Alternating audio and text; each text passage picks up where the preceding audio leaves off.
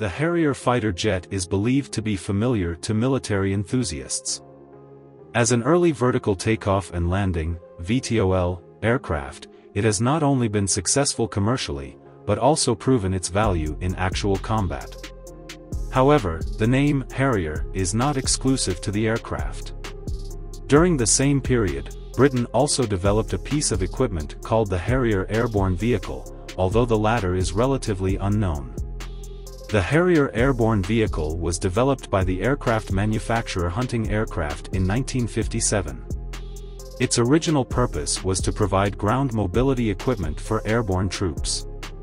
It is small and lightweight and can be transported by general transport aircraft, airdropped, or airlifted by helicopter, providing valuable mobility for paratroopers.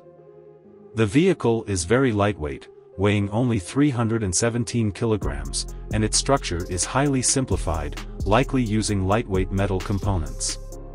The engine is installed at the rear of the vehicle, a 650 cubic centimeters BSA twin-cylinder engine, enclosed in a metal mesh box to prevent the occupants from being burned. It can output 30 horsepower and operates in a 4x4 mode, with independent suspension for each wheel, achieving a maximum speed of 80 km per hour. Like other similar equipment, the Harrier has no armored protection. It is equipped with 4 seats, with the driver seated in the front right. Each seat can be folded, and the vehicle's body is a box structure, with the left and right halves folding up to form a rectangular box. Despite its simple structure, it is equipped with a front and rear light, with the front light placed in the center position.